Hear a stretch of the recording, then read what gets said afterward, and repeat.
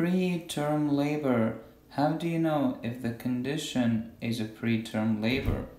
You'll have uterine contractions and cervical dilatations, and the gestational age will be between 20 and 37 weeks.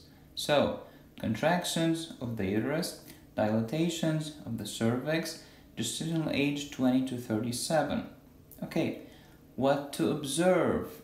Keep an eye on the weight, keep an eye on the gestational age, and keep an eye on the presenting part of the baby, like his head, his buttocks, and so forth. When to deliver, like when these conditions, or these complications, if you see one of them, you have to deliver the baby. Number 1, maternal hypertension. Number 2, maternal heart disease. 3, maternal cervix dilated more than 4 centimeters. Maternal bleeding, fetal death, and chorioamnionitis. This is the placenta.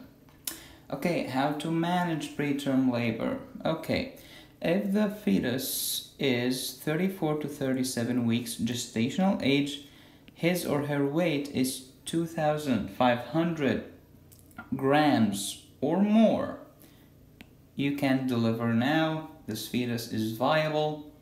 He or she will live.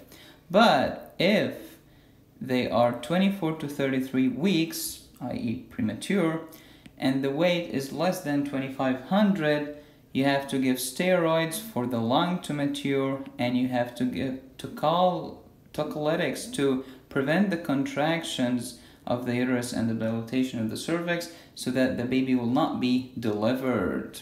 Okay, so in this scenario, deliver. In this scenario, steroids and tocolytics. Tocolytics such as magnesium sulfate and other agents. That's it. Preterm labor, contractions, dilatations, 20 to 37 weeks of gestation.